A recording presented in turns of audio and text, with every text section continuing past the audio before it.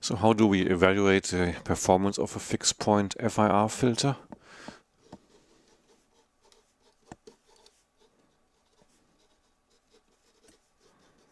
Performance of a fixed point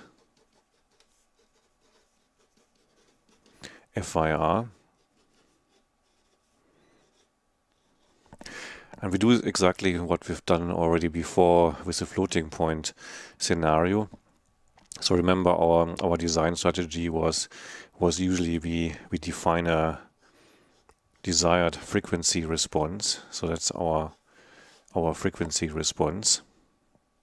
So that's here H2E J omega, brackets here, and that's our omega, and then we do an inverse Fourier transform, and we are getting our impulse response out of that here. So it's our impulse response n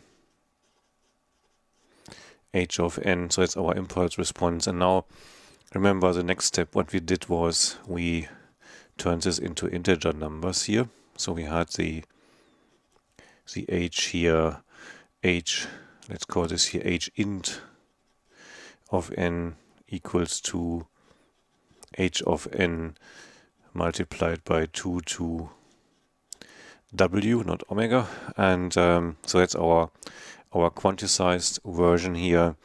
And so now what we would like to know is how the real response is here, similar to that. So we just do here again a Fourier transform here. So we do the fast Fourier transform, and then we are getting the real response here out there. Let's say that's only our positive frequencies here, and then we might not get something like that out there, but something like this. So because this is here scaled by 2 to w, so what we would do is here that we also then scale down this Fourier transform by 2 to w to be able to compare this with this one here. So scaled down by 2 to w again. So that's the whole idea behind this. So let's do this then in Python and see what the effect is. So I've already prepared this here. That so the only thing what we need to do is here.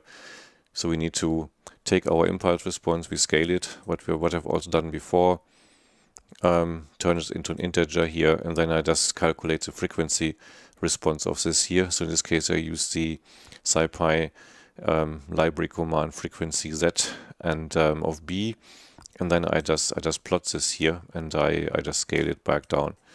And so if we have 12-bit, let's see how the performance looks like, and that's the performance of our filter at 12-bit resolution. So we see here it jumps roughly down to 50 decibel here, and then it's just going just wildly up and down here.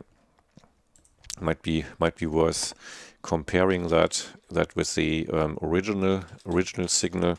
And so therefore, if we're creating another response here of h of our original one, and then we can also see how this quantization degrades it. And so if I call this here AO for A original.